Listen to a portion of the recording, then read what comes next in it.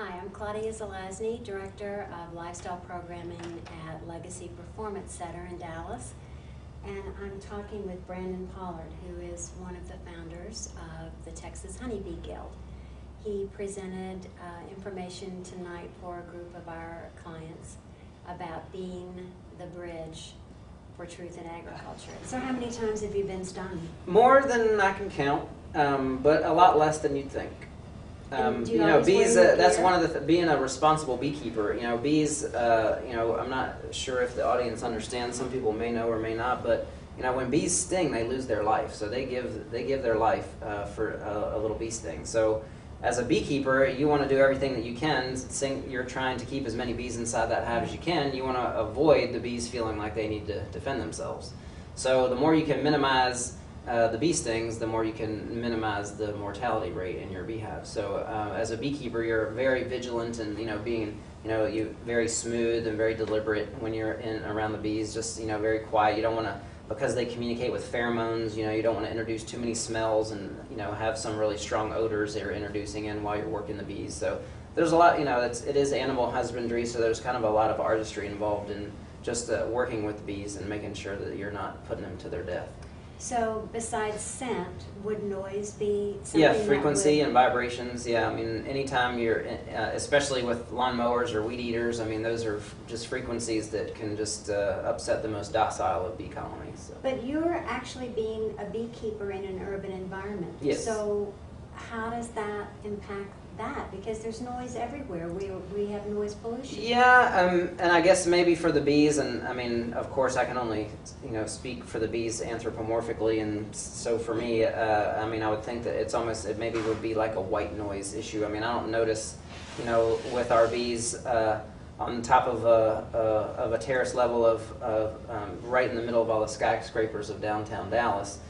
Do I notice their activity to be any different than we have bees in a much more quieter location that runs organics, that's outside of the city limits with much less noise pollution. But the building that he's talking about is the Fairmount Hotel in downtown Dallas. They have a rose garden, and Brandon and Susan have a hive that they tend there, which I think is really fascinating. Yeah, and one of the exciting stories about that is that they used to have 2 swimming pools, and they decided that 2 swimming pools was too many. So they filled in one of the swimming pools and planted a garden. So for us that are, very ecologically conscious and, green and conservation and education and planting more seeds, I mean, for us it was already a victory story before we got there. So to be able to... how did you sell them on the idea of bees? They came after us. Really? Mm-hmm. And actually, interestingly enough, part of the, I believe it's a Canadian-based company, and they have a hotel chain that's throughout the world.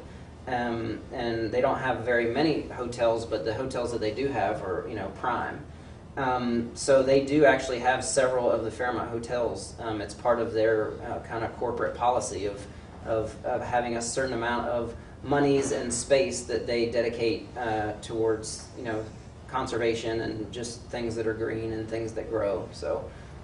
Well, one of the things that comes to mind when you're talking about the level of noise and a certain quiet and calmness that you have to have around a hive, you were talking today about the almond growers. Yes. That are people from Florida, from the East Coast, are transporting hives on flatbed trucks to California. What does this do to the bee in the hive? To be on this truck in this kind of environment, is that unsettling? Do you have to, when you get to the new place, you kind of have to calm the bees down? I mean, what happens when you transport bees like that?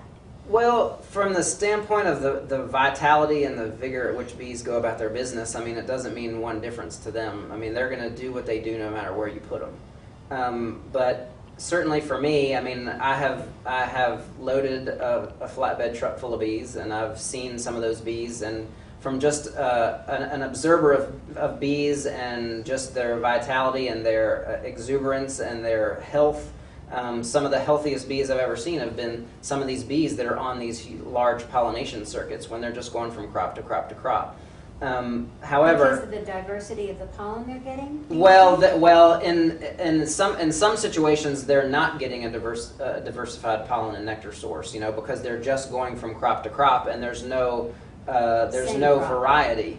Like I was saying, I mean, I have seen where these bees are just incredibly wonderful and prolific and docile, and just, I mean, some of the most amazing bee colonies that I've seen are on some of these pollination circuits. But it's because of the level of interaction with the beekeeper and the bees, and their ability to adjust and to this industrial agricultural complex that we have, that I think is a major problem.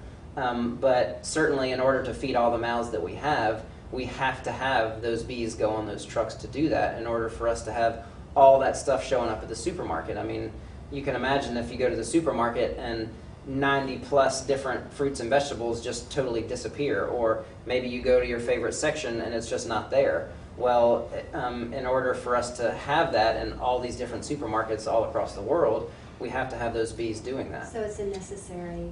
It's a necessary evil, but we do need to do what we can to get it back down to community and neighborhood, and that's the whole concept of slow food, of slow money, and in our case, slow honey. Brandon, we have viewers from all over the world, so if they want to get in touch with you, how would they go about doing that? Well, if you are a person that's interested in taking advantage of some of the amazing products from Beehive, I would say two things. Get thee to a farmer's market, because any reputable farmer's market will have a beekeeper there.